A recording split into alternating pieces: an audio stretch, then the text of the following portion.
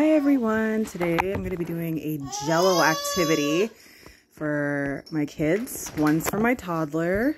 She's going to get some letters and a couple little baby toys in there. My son's going to do marbles, some erasers and dinosaurs, and a couple little erasers in there. So this is what it looks like before the Jello is in there.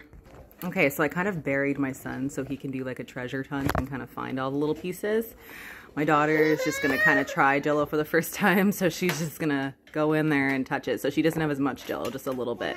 But this is just in a sand pit, and you can do this at home on the inside of your house or the outside. I'm going to put a mat down so they can do it.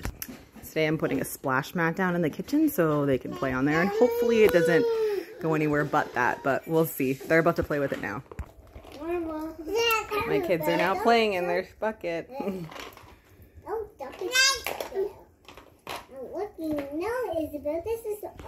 You guys can share. It doesn't notice I don't have to play on the same side. She can play on her side or your side as long as she doesn't get the marbles. There you go, princess. So this is just a fun Jello activity that your kids can do in a sand pit / water station, and it keeps it pretty clean. They haven't even spilled it too much yet. Have fun, guys.